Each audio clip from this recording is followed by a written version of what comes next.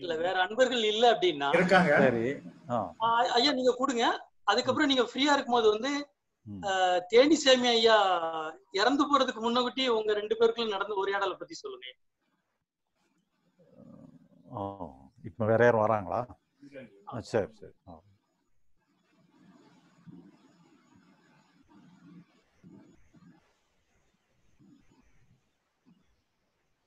ஒருத்தர் ராம் சொல்லிட்டு ஒருத்தர் வெயிட் பண்றாங்க. சரி, அவரு கொடுங்க. சார் ராம் உங்களுக்கு ஓகே, நீங்க ராம் நீங்க ஐயாவோட பேசலாம்.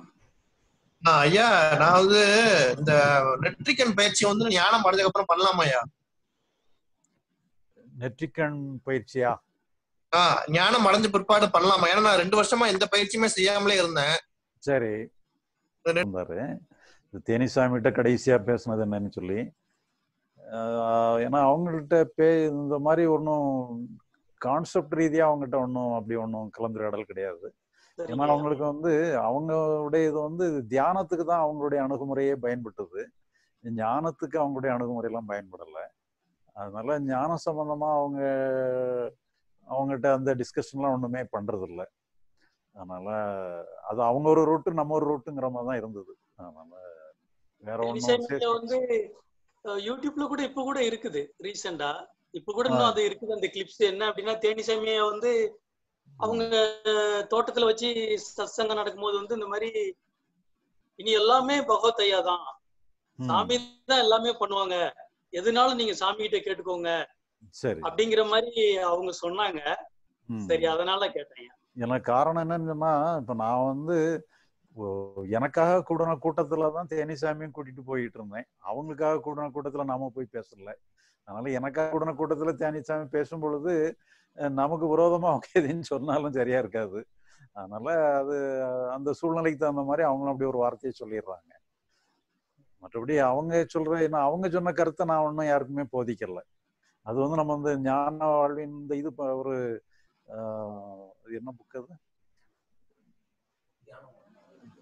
இல்ல என்ன முதல்ல ஒரு புக் அனுஷ்டான ஆன்மீகம்ங்கிற ஒரு புக்கு போட்டிருந்தோம். அதுல தேனிசாமியுடைய அணுகுமுறையை வந்து நான்கிற உணர்வுலேயே கவனத்தை வச்சுக்கிட்டதுங்கிற மாதிரி நிர்விகற்ப தியானம்னுட்டு ஒரு தியானத்தை பத்தி சொல்லியிருக்கிறோம். அதுல தேனிசாமியுடைய தியானம். ஆனா அந்த தியானத்தை பண்றவங்களுக்கு நம்மகிட்ட கூட கற்றுக்கிட்டே கூட சிலவங்களுக்கு அதில் சித்துக்கள்லாம் கூட ஃபார்ம் ஆயிட்டுது அந்த இதெல்லாம் பண்றதுனால. ஆனா எனக்கு அதில் நானும் அதுதான் பண்ணேன். எனக்கு சித்துக்கள் ஃபார்ம் ஆகல, அனுபவம் தான் எனக்கு ஃபார்ம் ஆச்சுது. ஏன்னா சித்துக்கள் மேல எனக்கு எப்பவுமே ஒரு அவர்ஷன் உண்டு. அதனால அது நமக்கு அந்த அவர்ஷன் இருக்கனால சித்துக்கள் ஃபார்ம் ஆகல. அதனால அந்த தியான முறைகள் வந்து தியானம் பண்ணணும்னு நினைக்கிறவங்களுக்கு அந்த புக்குகளை இப்ப அது தியானங்கிற பேர்லயே 2 பார்ட்டா பிரிச்சிருக்கிறோம். அதுல தியானங்கிற புக்ல தேனிசாமியுடைய கருத்துக்கள் அதுல வரும். ஆனா ஐயா நீங்க சொன்ன அந்த 3 தவம் வந்து வெரி அல்டிமேட், கம்ப்ளீட்டா லிபரேஷன் ரிலேட்டட் தான். இருந்தாலும் வந்து ரொம்ப நன்றிங்க ஐயா உங்களுக்கு. சரி சரி, ரொம்ப நன்றி.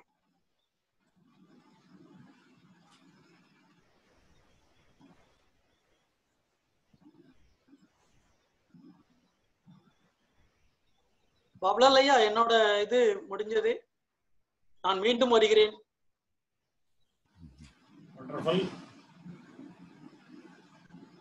ஐயா அவர் கேட்டதுல ஒரு சின்ன எக்ஸ்டென்ஷன், தேவி சுவாமிகளோட பேசிட்டது ஒரு குறிப்பிட்ட சப்ஜெக்ட் அப்படின்னு எடுத்துட்டா கூட பீரியட் வைஸ் ரொம்ப லென்த்தி பீரியட் அவரோட லெட்டர்ல போடுறது, நீங்க அங்க போறது, அவர் இங்க வர்றது, அந்த மாதிரி ரொம்ப நடந்தது. ஆமா ஆமா, அது அவ்வளவு பீரியடும் இது தியானத்துக்கு அதான் அந்த பீரியட்ல நம்ம தொடர்ந்து அதுலயே நல்ல பலன் கிடைச்சது. பிறகு அதுக்கப்புறம் நம்ம தெளிவு அடைஞ்ச பிறகும் சாமியை நாம கைவிடல. அவங்க நம்ம எங்கெங்கே மீட்டிங் நடத்துறோமோ அங்கேயும் கூட்டிட்டு போயிடுவோம். ஏன்னா அவங்களுக்கும் ஒன்றும் அதிகமான வேலைகள் பணிகள் இல்லைங்கிறதுனால நம்ம கூப்பிட்டாலும் அவங்க வந்துருவாங்க.